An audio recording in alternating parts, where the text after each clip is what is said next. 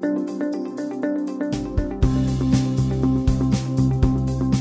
use of data is important, but data itself is not the shiny object. It's an enabler to have a better, more efficient conversation that's better for advertisers and that's better for consumers. Once that's the standard, we're now at a point where literally every video impression is addressable. Hey, it's E.B. Moss, and this is a three-way conversation today for episode 40. I can't believe it. 40. Yay. Insider InSites from MediaVillage. I head up content strategy. I don't head up research, so I brought along the experts who do. Today, I brought Jeff Minsky with me. Hey, Jeff. Hey, Abby. You are the lead analyst and editor of the Myers Report. Describe the Myers Report. The Myers Report is the gold standard in research about advertising and marketing and media and the attitudes of agencies towards the media community and the media community towards agencies. It's all that and a bag of chips. And before you joined the Myers Report, which is part of MyersBizNet, which also has MediaVillage, etc., you were at Omnicom Media Group. And there, I think you were the head of emerging media investments. Is that right? That is correct. It included advanced television. It included digital signage, gaming, mobile investment as well. But a lot of time was spent in the advanced TV area. So that's why you are our wonk for the Myers Report. And we brought, I hope that's an okay word to use for you, Jonathan Steuer. I love the word wonk. Okay, good. Good. Because you are one of the preeminent ones in the industry. Jonathan actually is at Omnicom Media Group, and you manage media, consumer research capabilities, the primary research, investment research, syndicated tools. I'm just going to let you explain it because it's pretty impressive. It's kind of a laundry list. I came in as the research guy, coming from having been the research guy at a couple of advanced TV product companies at TiVo, and then before that in what evolved into AT&T AdWorks, and had applied my research skills to looking at very granular TV data that mostly has been and now is being used even more to do more advanced targeting and much more granular measurement of not only how people are watching TV and how that fits into the rest of the media ecosystem. And so starting out as the research guy, sort of rebuilt that practice following Jeff's departure inside OMG, and now have a whole separate team that's focused on deploying advanced TV tools through our Omni platform out to the rest of Omnicom. I love it. So if you need us to repeat that, listening audience, we're going to dive into what a lot of that means, projections for the future, with the Chief Research Officer for Omnicom Media Group and the lead analyst and editor of the Myers Report. So let's get some insights. I'm E.B. Moss for MediaVillage, which drives the business of media, marketing, and advertising forward through content by, for, and about thought leaders in ad tech and ad agencies, the audio space, and addressability, even those who are advancing diversity. So, let's get some insights. Okay, so Jonathan, you described a little bit of your role in the introduction to episode 40. What's going on at Omnicom, and what's going on that is informing some of the new tools that you're creating, and what are they? Well, I think what's going on at Omnicom and what's going on in the broader media ecosystem is what in some other conversation like this I described as a convergence of convergence, because there was all this talk for, as Jeff remembers, 20 plus years about when's convergence going to happen in the media ecosystem, and then all of a sudden it was the thing that kind of had already happened, and we were looking at it in the rearview mirror and trying to figure out how to tie all the pieces of the cross-platform media world together. And in the world of television specifically, that has been about the shift from broadcast TV and live viewing to DVRs like I dealt with in my TiVo days, to now pretty much a full on-demand media ecosystem where consumers can get whatever media they want on whatever device they want it, and increasingly with a flexibility around the business model they're able to use to get to that.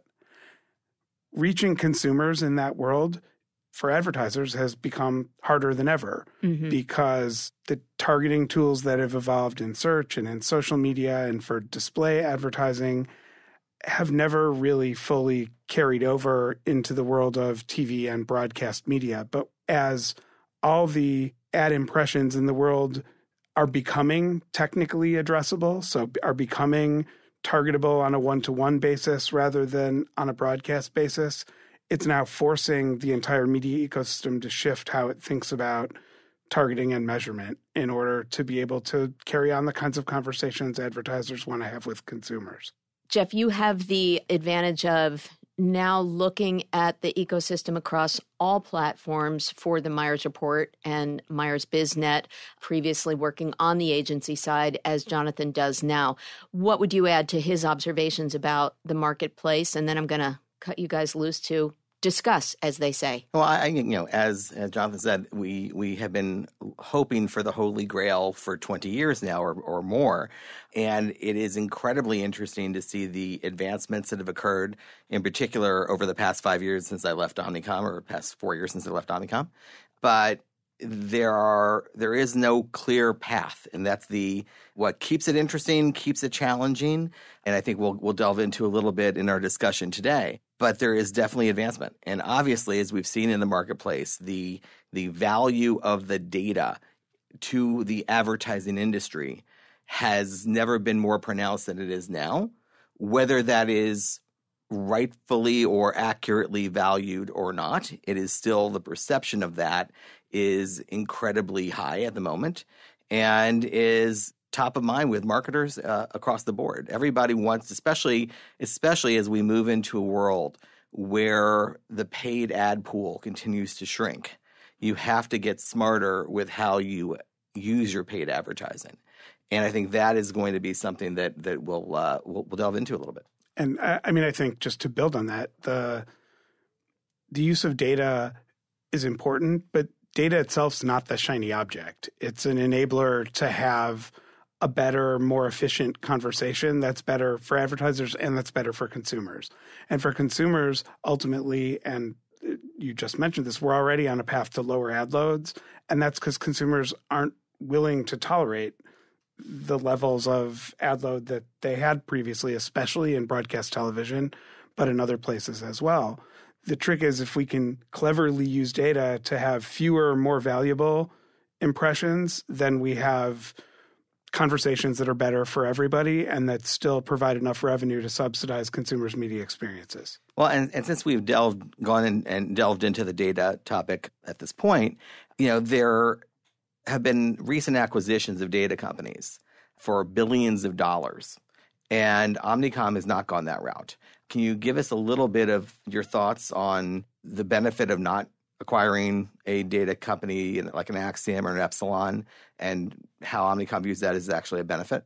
I think that's part of the story of how we're approaching Omni and which is our people-based marketing framework to market. I think Omnicom's belief, A, is typically that it's better to build things organically than to buy them when that's feasible. And B, that identity and the link between actual humans and their personal data and their activity and how that gets used in a targeting and measurement ecosystem is something that I think we believe isn't something your agency should be bringing to you. The right solution to that problem is different for every client and every advertising vertical and every product category. And so I think our belief was to build a framework that would support our clients to bring their own data, to bring their own point of view about identity and matching and what level of targeting and measurement they were interested in connecting back to person's level data, and to have an open tool set in which they could do that with whoever the provider or providers of first or third party data or identity they were interested in working with. So can you give us a little bit of a top level kind of process of how the internal agency people are using the Omni platform? Who is it built for? Is it built for just the media people? Is it built for just the buyers? How does the Omni platform actually work? The notion of Omni, I think, and it's as much a framework as it is a platform, in that it connects a bunch of tools together with an underlying identity framework that is compatible with all of the identity solutions in the marketplace. And the idea is to be able to use that to have a person level or a household level conversation throughout the entire advertising process, the entire consumer journey.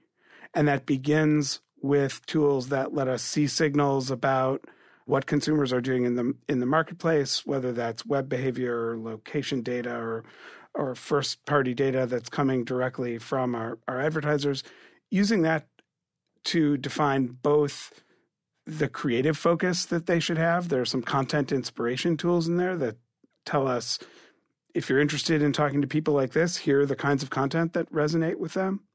Using that in our creative agencies and throughout Omnicom Group, not just Omnicom Media Group, to inform the creative process, and then to use that holistically through the targeting and measurement of media as it goes out into the media ecosystem. And how have I'm not sure how much of an insight you have into the creative agencies, but have they embraced this? Is this something that they feel is a big benefit? I think it's early days, but what we've found is so many of our big client relationships now involve explicit collaborations between an OMC creative agency and a media agency, that's where we're getting sort of the initial pull. So, groups like Nissan and McDonald's and now the U.S. Army, all of whom have sort of a bespoke constellation of, a combination of one of the creative agencies and the media agencies, see the benefit immediately.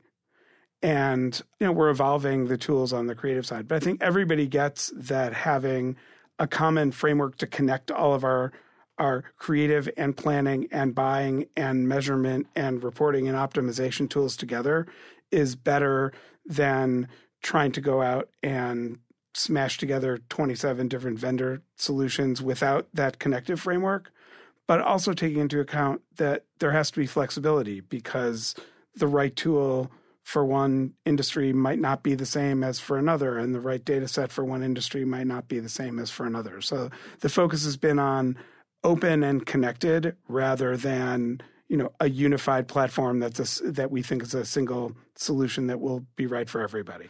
And it sounds like this is a good platform to break down what is always generally perceived within large holding companies or large agencies as a siloed world. It sort of brings everybody together on the same communication chain. That's exactly right. It's a mechanism to provide a common footing that everyone throughout the creative and media delivery and optimization process can take advantage of. So getting back to the data part of it for a second, because you've mentioned that it's a people-based data. Can you explain to myself and our listeners what do you mean by people-based data? The idea is to start with humans and their behavior, whether that is looking at data signals that people have explicitly made available to marketers because they, use the McDonald's app to order their food, which McDonald's wants to use to help do a better job of serving them as customers, or whether it's visiting websites that are related, fairly common data signals that are used out in the marketplace, using those to shape target audiences, typically on an aggregate level. So to get an understanding of how do those customers behave, what motivates them, what drives them, try to develop a sense of empathy with them and to understand what they care about and where they want to go.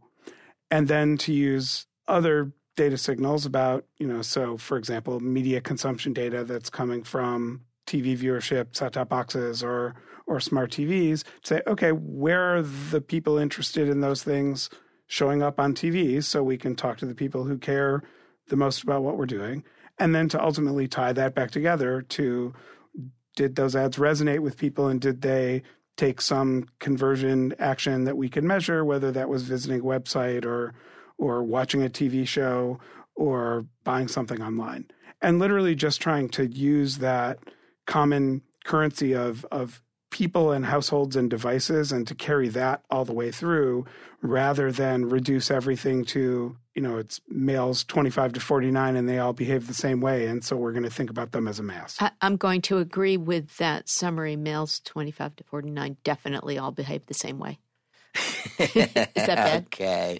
That's, all right. I'm so glad I'm no longer in that demo, so I don't have to. I'm neither going to deny or confirm that I'm part of the data, but the demo. But I think we'll edit that out. I'll keep it in. It's fun. You do. It's a podcast. So I do want to get back to actually smart TV data in a second, but before we get there, let's give an overarching definition of addressable TV.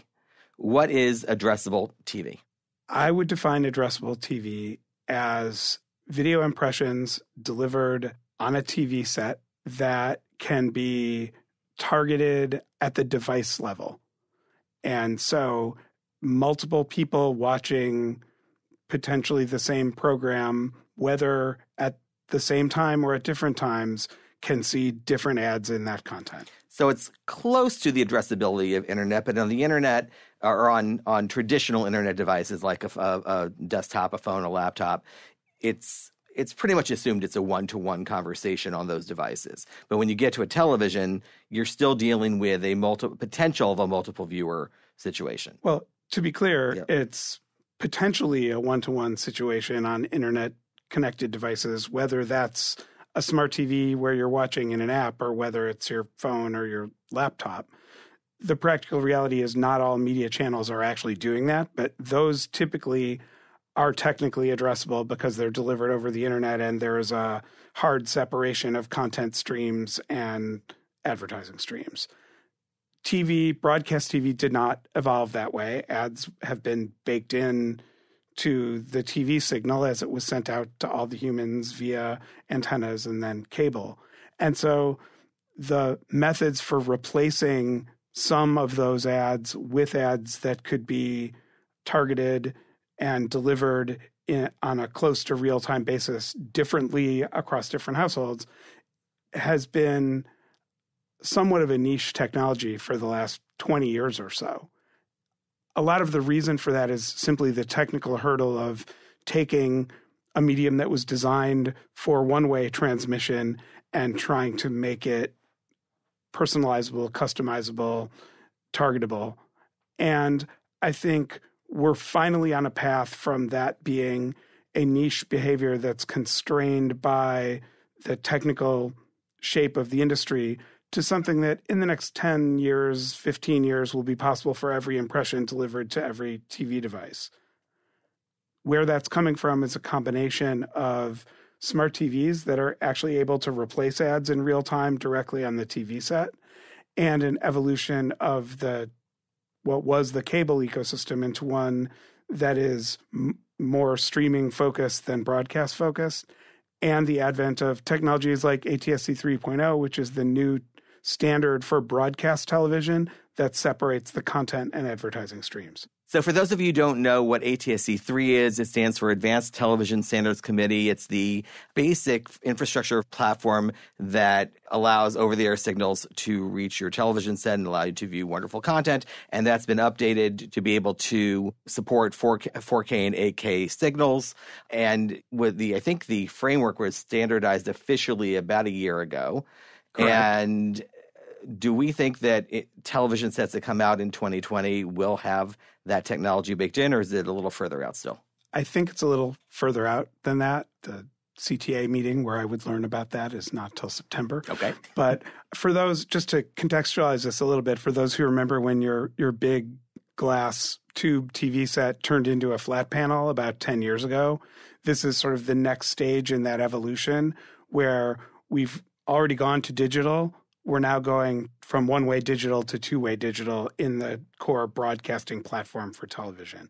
So it means the TV show can get sent to you over the air or over broadcast airwaves. The ads can get inserted over the internet, and they're designed to play nicely together so we can solve for some of these issues around addressability. So we're no longer shoehorning in new technology into old tools. That's correct. Okay. So just for fun, Because 30 million television sets, around 28 to 30 million sets a year, according to CTA, are sold in the U.S. About 60 to 70% are smart, are connected. I think it's actually higher than that. So even higher. I think of current sales, it's actually really hard to buy a dumb TV. Exactly. So how relevant do we think at that point? If most television sets are IP enabled to begin with, and we have all these new services, whether it's Disney Plus, HBO Max, you have your Netflix, your Amazon Prime. How big an impact do you think ATSC3 could actually have? When I mentioned this before, I sort of covered all three bases, right? It's the ATSC3 plus the move to streaming is also a big deal, plus the ad replacement on the smart TVs through regular broadcast. And honestly, I think it's kind of a race right now, and I'm not sure who wins. The thing that's interesting about ATSC3, as opposed to the other two, both of which already have momentum, is that it solves for all the other TVs as well. So once that's the standard, we're now at a point where literally every video impression is addressable. Whereas in the other two cases, we're essentially waiting for whether streaming or ad replaceable cable and satellite and telco TV actually, who gets all of the marketplace first. And I think the reality is they're all likely to survive.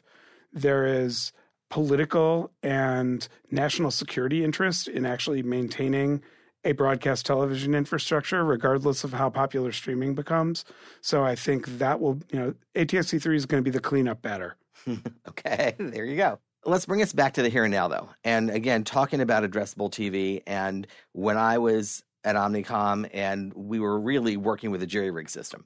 It was DirecTV, Dish, all on local avails. Very, very little inventory, but it was great to trial and test. So how much further? I think at the time we had maybe a footprint, if you put all the unwireds together, you had a footprint of about 30 to 40 million households at that time. How much further have we progressed to date? Where are we? I think if you look only at the cable, telco, satellite addressable footprint, it's gotten bigger, but not that much bigger.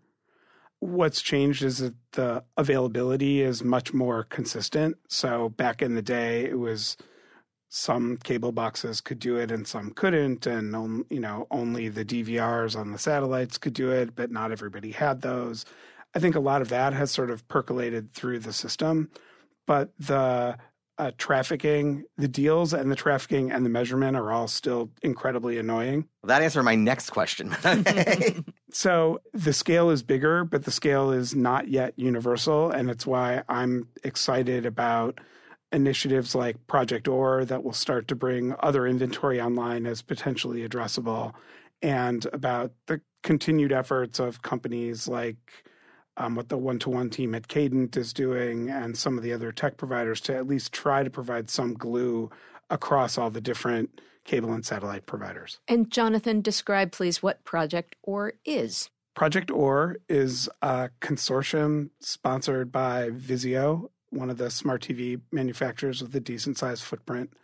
OR stands for Open, Addressable, and Ready. And the idea there was to try to create an ecosystem across all the TV manufacturers that enables replacement of broadcast advertising with dynamically inserted advertising delivered directly from the TV set itself. And they have built enough of the technology standard to start pushing that out, looking for both other TV OEMs to participate, because I don't want to buy ads that are only delivered to Vizio TVs. I want them to also go to Samsung and Sony and Toshiba and LG, and also doing it in cooperation with the broadcast networks and the cable providers who have to agree to make inventory right now that is sold nationally available on an addressable basis. So I just want to jump in one more time, because you've touched on something that's a little bit more my wheelhouse, which is a question about the content and the creative. So while the addressable marketplace might not have grown in terms of number of households quite as much, does that mean that the infrastructure is better, it's ready, and the creative side of folks are a little bit more prepared to deal with all of the iterations or how we stitch things together? What kind of evolutions have you seen in preparation for this brave new world? It's a great question, and honestly an area that's slightly outside my expertise. I think it's a chicken and egg problem where a lot of the problems about things like dynamic creative that were originally addressed by companies like Visible World back in the day, who also were the deliverers of addressable advertising, the scale hasn't changed enough and the distribution tools haven't changed enough to make it straightforward to standardize the distribution of dynamic creative across the TV ecosystem.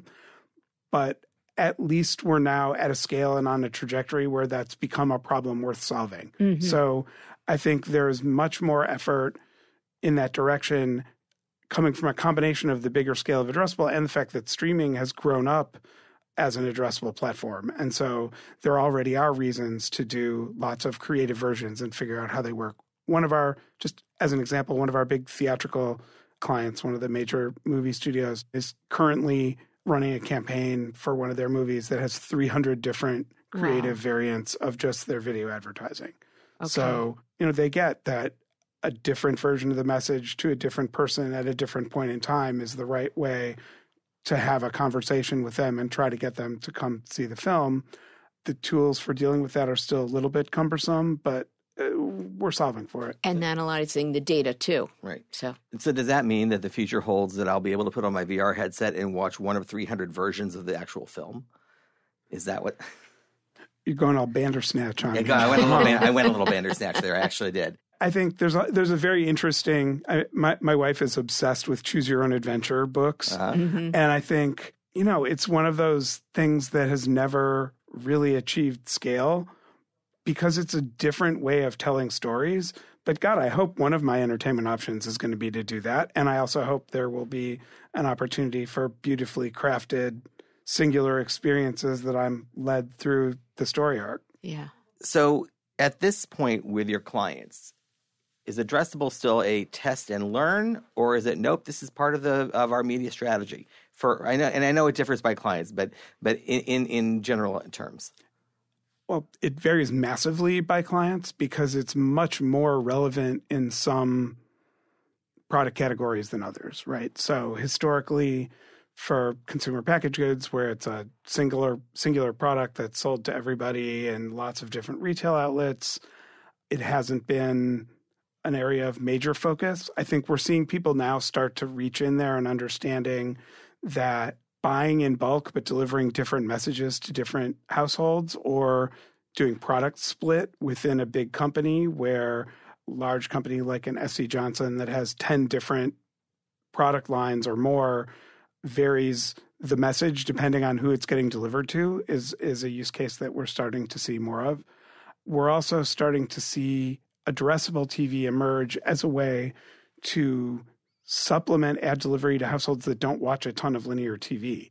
The interesting thing that's happened as more granular television data has become available is that brands can start to look at who their linear campaigns are delivering to via regular broadcast TV at a household level, and then use both addressable and digital methods to supplement that reach. So rather than saying we're going to buy 20 more broadcast spots, we can buy addressable spots that might be 5 times more expensive on a CPM basis, but only deliver them to the people who haven't already been overserved, let's say. So it's balancing the reach and frequency. That's right. And I think that's been a big focus of what we're trying to do, actually, to bring it back with Omni, is to look at, valuable impression delivery rather than just bulk, and trying to help our clients avoid overfrequency that we believe, in research my team's done bears this out, contributes to what our CEO, Scott Hagedorn's been calling negative reach. The idea that if you overserve somebody with advertising for a particular product, you're not only wasting your money on that over delivery, but you're actually pissing people off and making them less rather than more likely to engage with your brand. So, Jonathan, we know that one of the barriers for cord cutting is the importance of local stations for news, for sports, to consumers, and that has been one of the barriers. There was a company a while back called Aereo that tried to put out a solution, taking those over-the-air signals on little micro antennas and then allowing consumers to stream, converting that to IP and allowing consumers to stream there. The Supreme Court actually ruled that was unconstitutional based on circumvention, and the company actually went bankrupt and went away.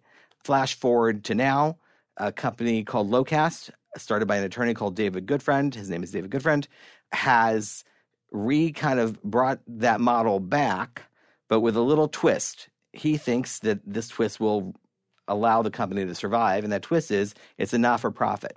It asks consumers to donate, so it's not a commercial venture. And at the same time, the 5 networks have already filed a lawsuit against Locast. Do you think that Locast is important? Do you think it has a chance? Do you think his argument that, we consumers, the public, gave the public airwaves to the broadcast networks, in return we get to access over-the-air antenna, we get that content for free. Should we put those over-the-air antennas? This is just an easier way in the digital era to be able to access that signal. Do you think that this is important to consumers, and where do you think that Locast plays out? I think consumers care a lot about local TV.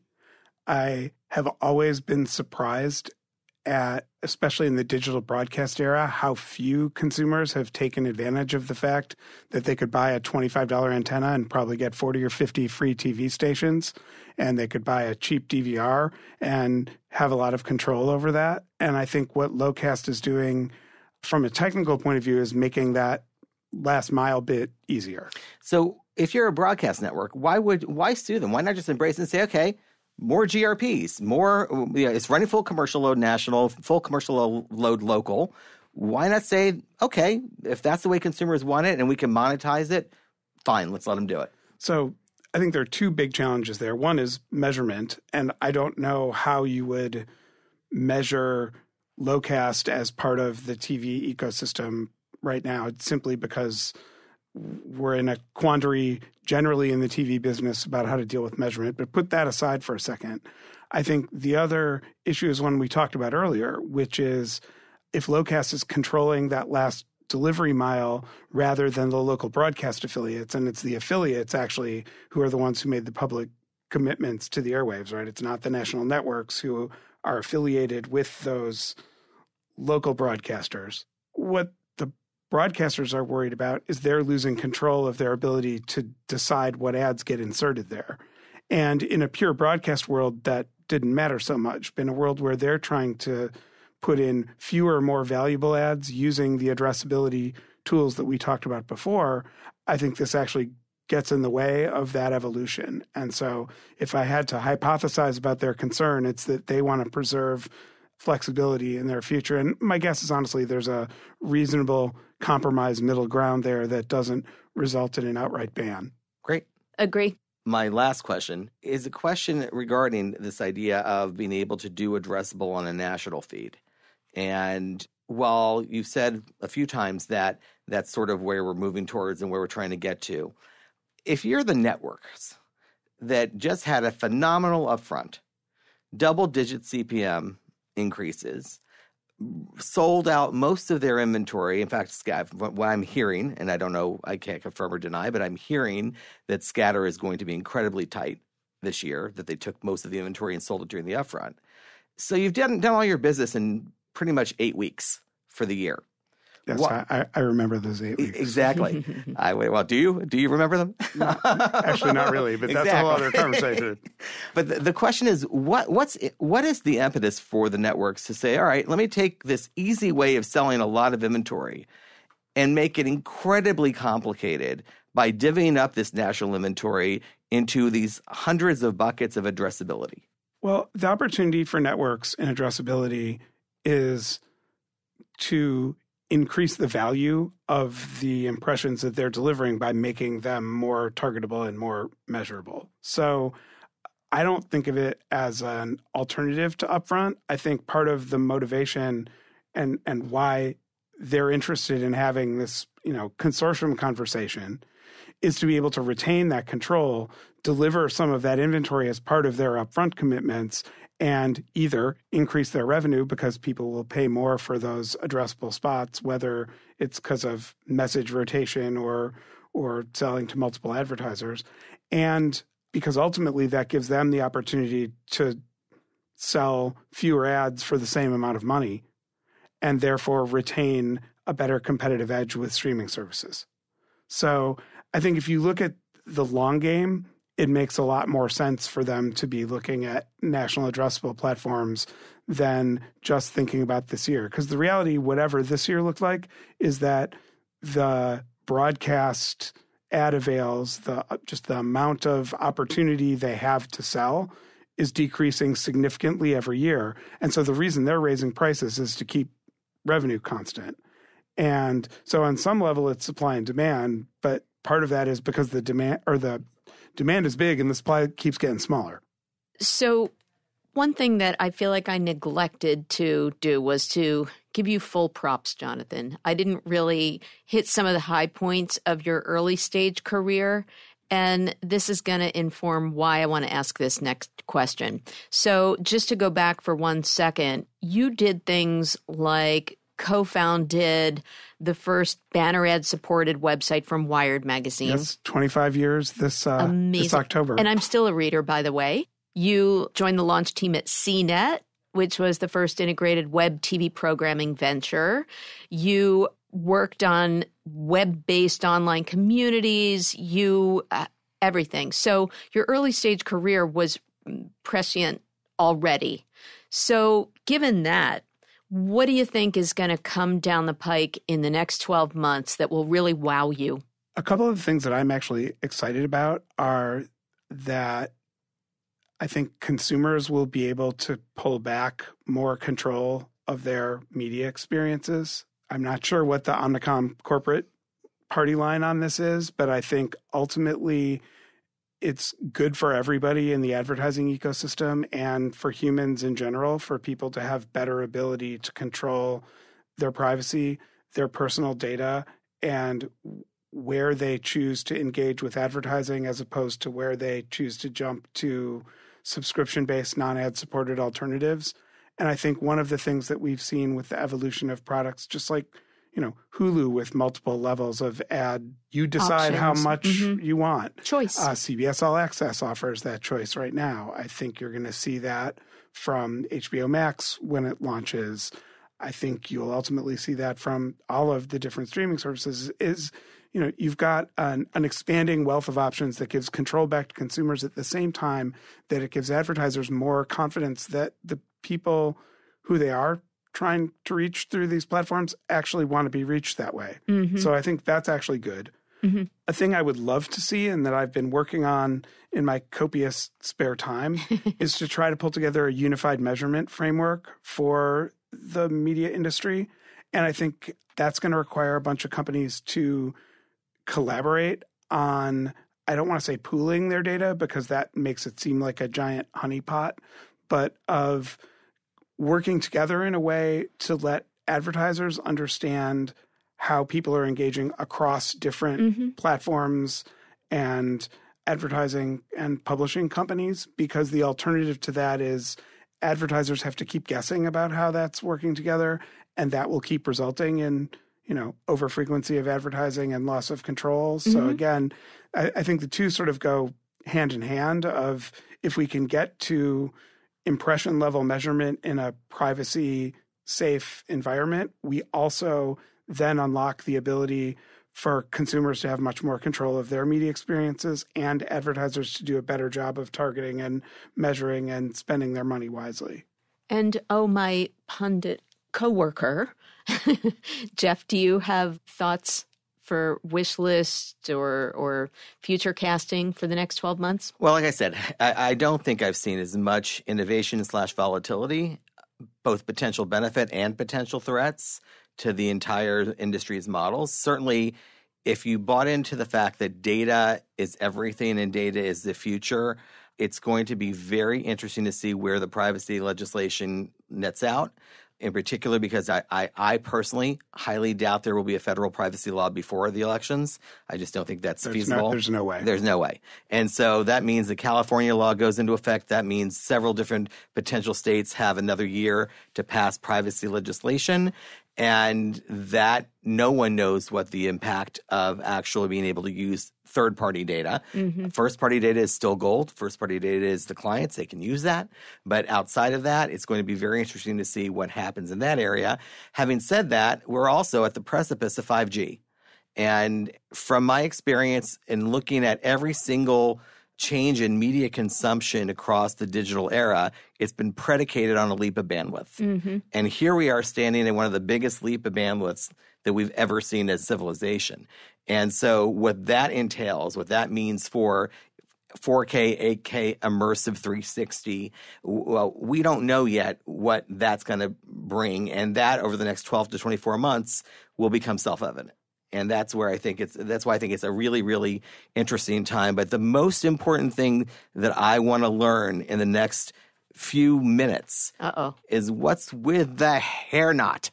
What is that? Oh. Is it a David Carradine thing? Is it American Ninja Warrior? What's going on? This is a podcast, so we're talking about Jonathan's very cool look, everyone. Yes.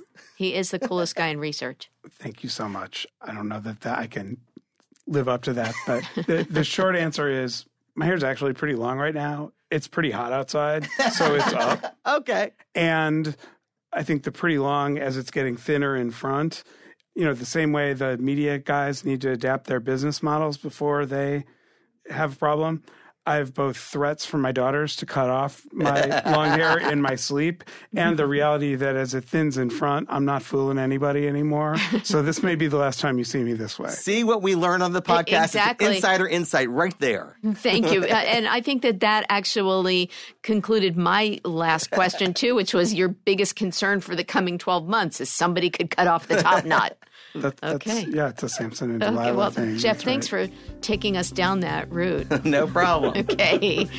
Well, who said numbers can't be fun? I'm E.B. Moss. I'm here with Jeff Minsky. We're at MyersBizNet, MediaVillage, the Myers Report, and Jonathan Steuer, the Chief Research Officer of Omnicom. And it's been so edifying to have you here. Thank you very much. This has been a blast. Thank you so much, Jeff and E.B. Cool. Thank you. I'm E.B. Moss, and you've been listening to Insider InSites for MediaVillage. Check us out at MediaVillage.com, and I hope that you'll subscribe to Insider InSites wherever you listen to podcasts.